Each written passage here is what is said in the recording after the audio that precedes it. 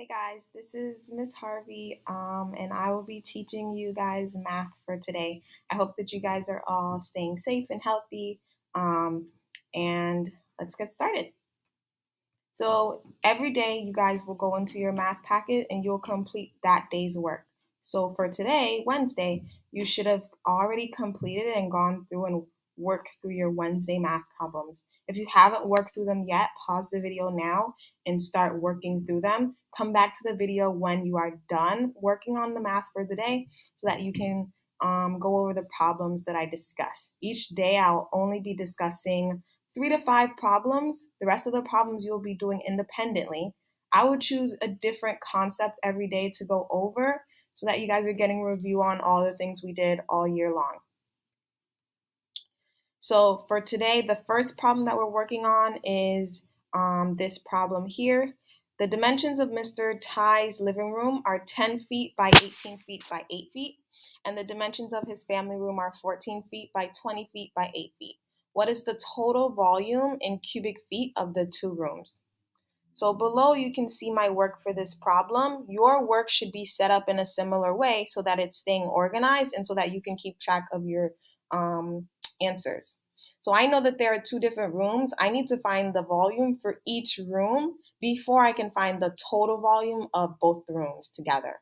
So my work is set up. I have the living room and the family room, and I did my work by writing out my volume formula, length times width times height.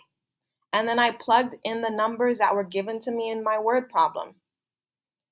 Then I solved, and as I'm solving, I'm making sure to do the work on the paper, and I'm making sure to include my units. So for the living room, if my dimensions were 10 feet by 18 feet by 8 feet, I plugged those numbers in for the length, the width, and the height. Then I multiplied them, and I got my volume of the living room to be 1,440 feet cubed. Then for the family room, I plugged in the dimensions that were given to me in the word problem. 14 feet by 20 feet by 8 feet. I multiplied them in order to get a volume of 2,240 feet cubed. But I'm not done yet because I have to find the total volume of both rooms. So that means that at the end, I have to add together those 2 volumes. We are adding here and not multiplying because volume is additive. That means if we're trying to figure out the volume of 2 separate figures and we're adding them together, we're trying to figure out the total volume, we'll do addition to do that.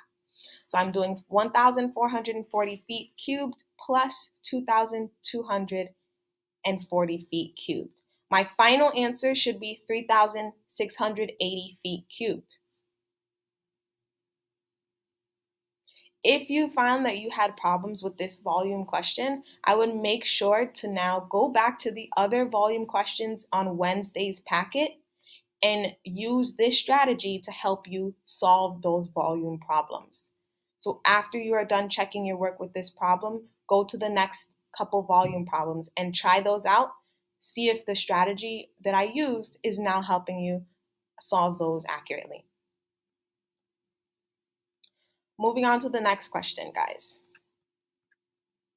So the next one that we're going to solve together is the one that is on the screen right now. At the Middleton School Festival, a tent covers a rectangular space 30 1/2 yards long, 9 1/3 yards wide. What is the area in square yards covered by the tent? So what I did first, I'm given a word problem. I know that if I have a word problem, I need to make a model in order to represent what was given to me. So I made a model first. And my model shows that the length is 30 1/2 yards and that the width is 9 1/3 yards. I know that area is length times width. So I am going to now plug in those numbers in order to find the area. 9 1/3 times 30 1/2. In the next video, I'll walk you through how to solve this.